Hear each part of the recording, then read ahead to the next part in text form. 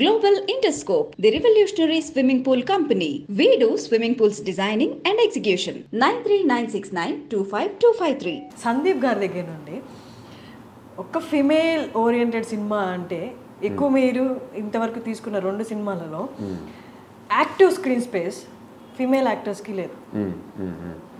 Screen space ఉంది but active screen space లేదు. అంటే మీరు ఎంతవరకు ఫీమేల్ మూవీ తీస్తున్నారు అంటే how well you understood women?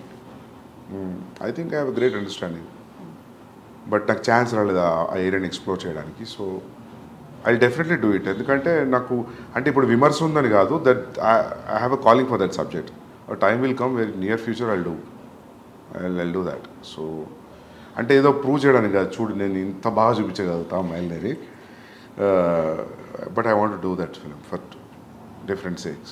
Yeah. ఎందుకని 2 మూవీస్లో యాక్టివ్ స్పేస్ లేదు అంటే ఏం చెప్తారు ఫర్ యాక్ట్రెసెస్? నాకు నీడ్ అనిపించలేదు. Yeah C for example Arjun ఇట్లా తాతయ్యని పెట్టచ్చు కదా నానమ్మ బదులు. So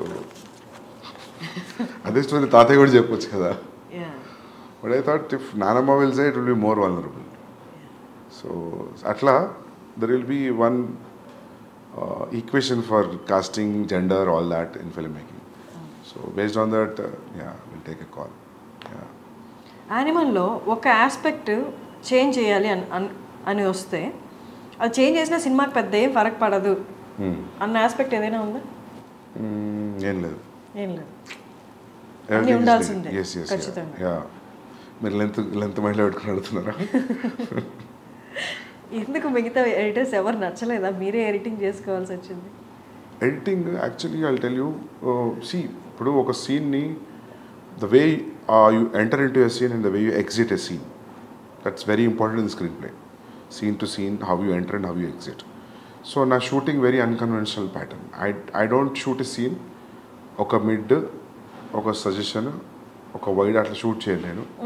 based on the location, based on the ఇప్పుడు మనం ఫర్ ఎగ్జాంపుల్ ఈ ఆఫీస్ లొకేషన్ అనుకున్నాం అనుకోండి, దొరకలేదు, సడన్గా ఇంకేదో లొకేషన్ దొరికింది. సో దాని ట్రీట్మెంట్ మారుతుంది లొకేషన్ బట్టి. సో ఇంకోటి ప్లస్ ఏంటంటే నేను సినిమా మొత్తం చూస్తాను, నాట్ ఓకే టేక్లు కూడా చూస్తాను. నేను చాలాసార్లు not okay, for example this sustaining shot on single person, అది నీకు మంచిగా అనిపించి షూట్ చేసేటప్పుడు ఎడిటింగ్లోకి వచ్చిన తర్వాత యూ ఫీల్ లైక్ ఇంత సస్టైన్ అవసరం మధ్యలో ఇంటర్ కట్ కావాలి అని. సో మనం ఏదో షూట్లో ఒకటే టేక్లో తీయాలనుకొని 7-8 టేక్స్ తీసుకున్న తర్వాత కొన్నిసార్లు ఏమైందంటే first 2-3 టేక్స్లో first 45 seconds actor brilliant ఇచ్చి ఉంటాడు, but you will say as a not okay and you go for okay, right? But in the edit when you feel inter cut వేద్దాం అనుకున్నప్పుడు ఆ not ఓకేలో first 45 seconds will pick it. So that's how your entire viewing will help. So seasoned editors అంటే busy ఉన్న editors ఎవరు కూడా నాకు తెలిసి not okay చూడరు.